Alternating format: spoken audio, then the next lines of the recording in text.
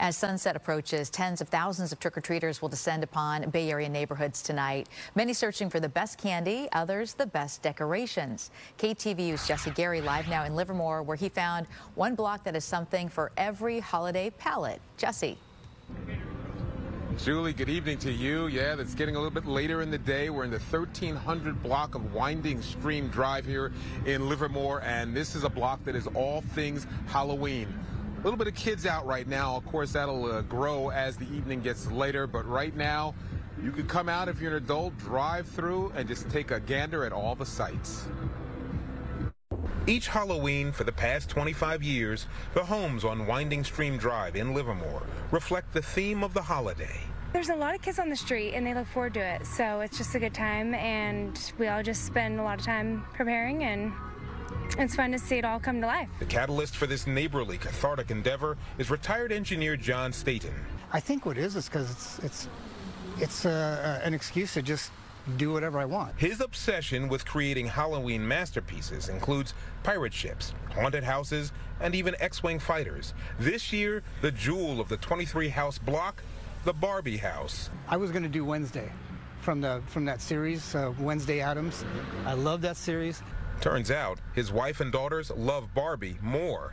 So began the month-long weekend work to construct the two-story pink place in front of his place. This is probably one of the best constructions that I'm really happy with the construction.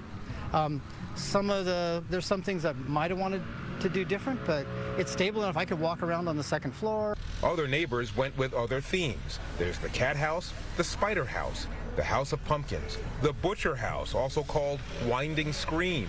I've heard of the street in Livermore, and I had to see it for myself, and it's just so fabulous to come to this street and see what everybody has created. Experts say the shift from honoring the dead to giving candy, maybe a little scare, and coming together to create something unique is the glue that bonds communities together. It lets us as a community really celebrate our neighborhood, make connections with our neighbors. It lets us laugh together. It lets us really let our guard down in a really fun way. So here, the spooky, scary street is also the cool community street, where life imitates art, imitates life. Each year we add to it, so we only have a few pieces, so eventually we'll have, a little more. But, yeah.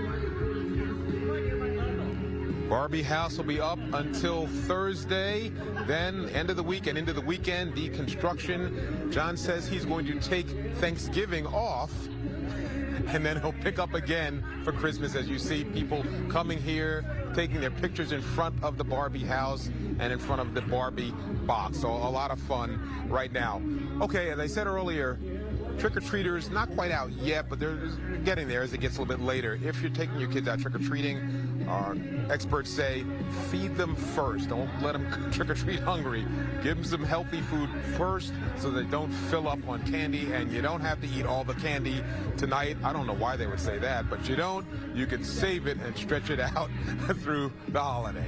We're live in Livermore this evening. Jesse Gary, KTVU Fox 2 News. Julie, we'll head back to you in Oakland. Yeah, I like it, Jesse. You can walk through, you can drive through, and get your fill all in one block. All right.